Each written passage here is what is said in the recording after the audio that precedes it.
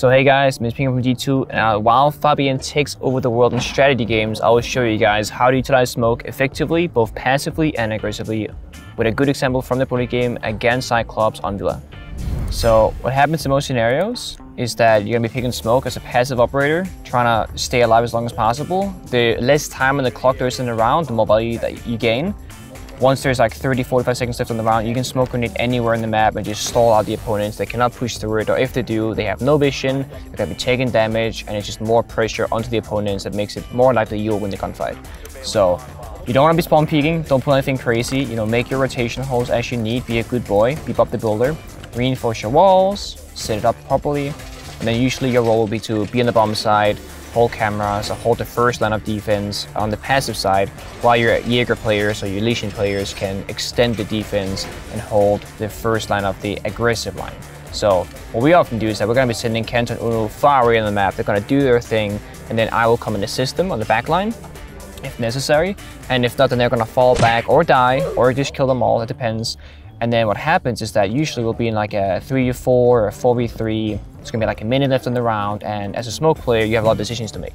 So the first decision is that, are you going to wait for the time to get as low as possible, so let's say 30 seconds, smoke off the opponent so they cannot use this angle to push forward, meaning that you eliminate one position out of, let's say, 4 possible. They can go from the left side, the right side, and then on the other bomb side, there's a left door and a right door as well, from office and to, we call this Hugo.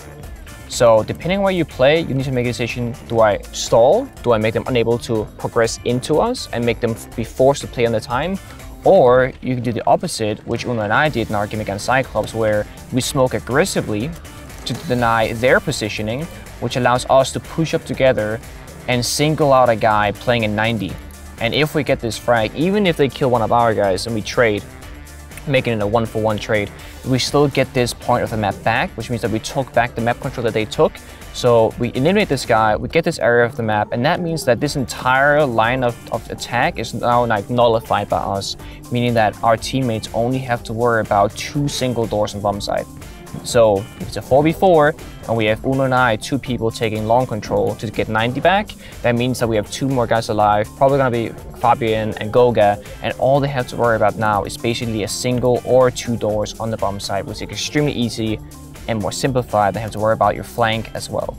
So depending on the situation, you gotta play either passively or aggressively, but no matter what you do, always play with a teammate, always have refragability. You always want to play for those 1v1 trade situations. There's nothing worse than playing overly aggressive with a smoke. You die early, you lose your smoke grenade value, and you can't make a play off it. But do remember that you don't need to be the anti-planter, because in most scenarios in the current meta, people don't plant the bomb a whole lot, especially not on Villa.